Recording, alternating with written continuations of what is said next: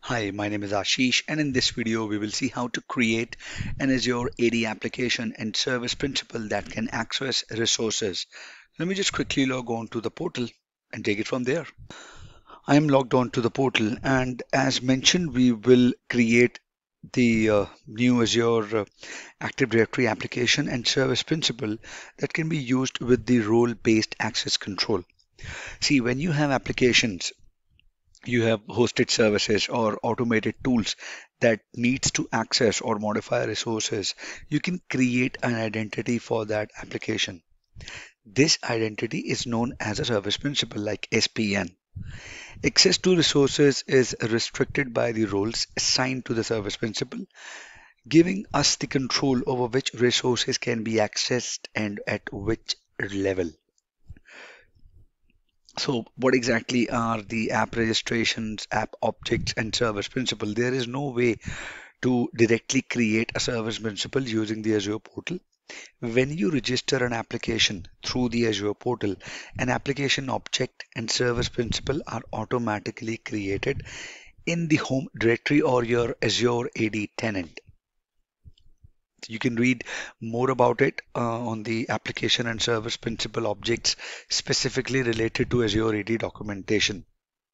And when it comes to permissions required for registering an app, you should have sufficient permissions to register an application AD. You should have at least contributed access, I believe. So if I go to check my permissions, I would go to my Azure AD.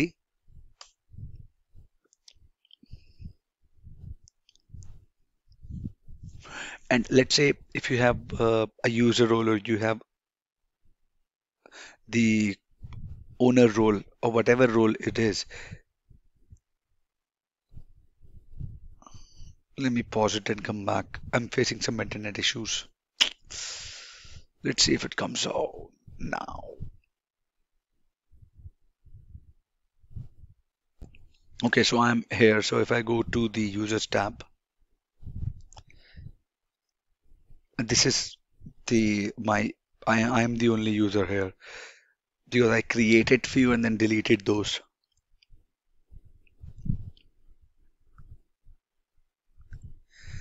And if you would see all users and if you will go to user settings and under the app registrations, it says user can register applications. It is toggle to on. It is toggle to yes. So if it is set to yes, that any user in the Azure AD tenant can register an app. And if the app registration setting is set to no, only users with an admin role may register the types of app. Right, so it's really useful to check this setting before you're trying to register any application. And now you also would have to check the Azure subscription permissions as well.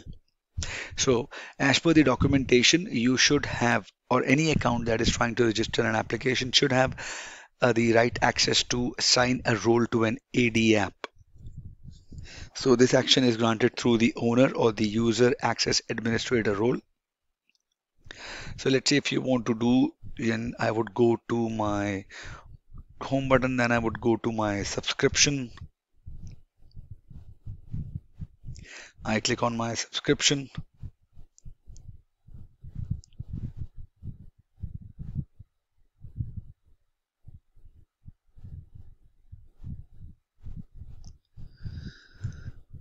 And if you go here, you would see this option, My Permission, under Settings. Click on it. It is loading the data. It says your account this has been assigned the role User Access Administrator and has access to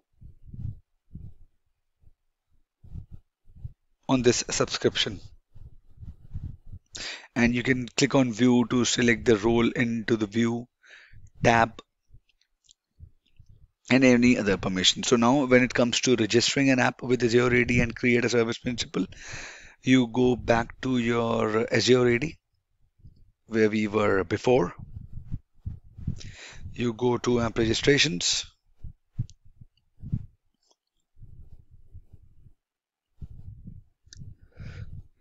Come up. Now you See this option, new registration. Now you have to name the application. Select a supported account type, which determines who can use the application, right? So let's say we can do here example app. Let me off the example app. You can do anything. And under the supported account types, who can use this application to access the API? I see accounts in this organizational directory only, right? And you select any other option as well.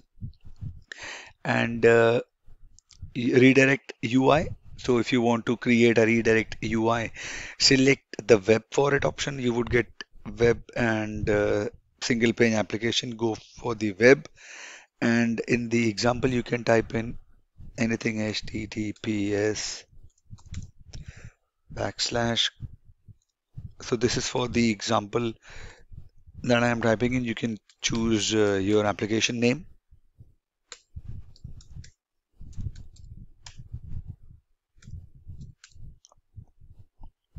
Click on register.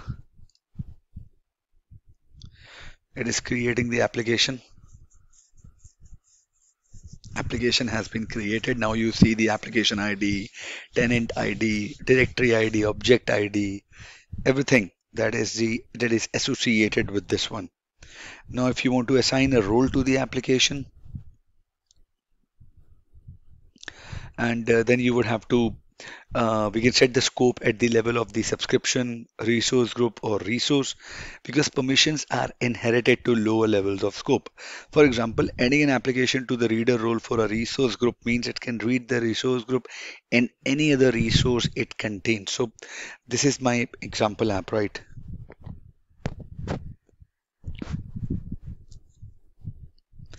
And I open up a new page. I go to Azure portal again. Right, and let's say if I go to let's say I go to my resource group, I click on this and I want to add a role assignment. I go here.